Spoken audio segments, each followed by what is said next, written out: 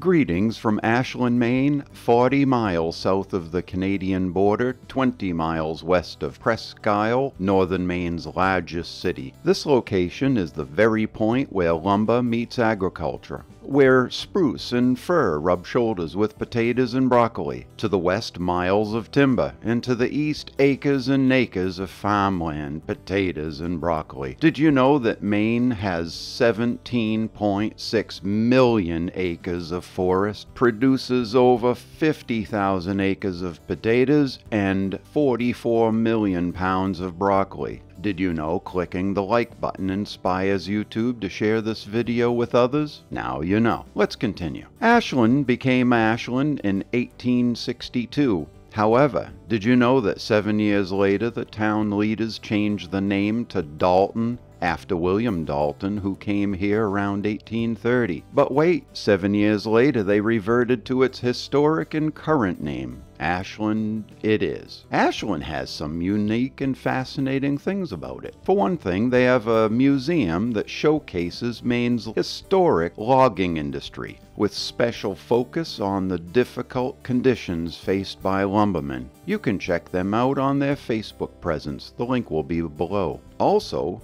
Northeast Pellets is here in Ashland, and they are a pellet manufacturer that produces 100% bark-free pellet. They wholesale and retail premium wood pellets for homes and businesses. Their pellets are clean-burning, low-ash, and highly efficient. Also here in town is Resilient Solutions, LLC, and they provide web design and hosting services. Kevin Bushy is a lead webmaster developing functional, clean, and user-friendly website. He has designed both internet and intranet solutions for clients including the U.S. Marine Corps, the National Guard Bureau, and FEMA. Also here in town is the Inland Fisheries and Wildlife. They manage propagation of fish, habitat management, wildlife sanctuaries, wildlife management areas, and data collection. This is Ashland, Maine. We're glad you visited. Relax and enjoy the rest of the view of Main Street. Thanks for watching.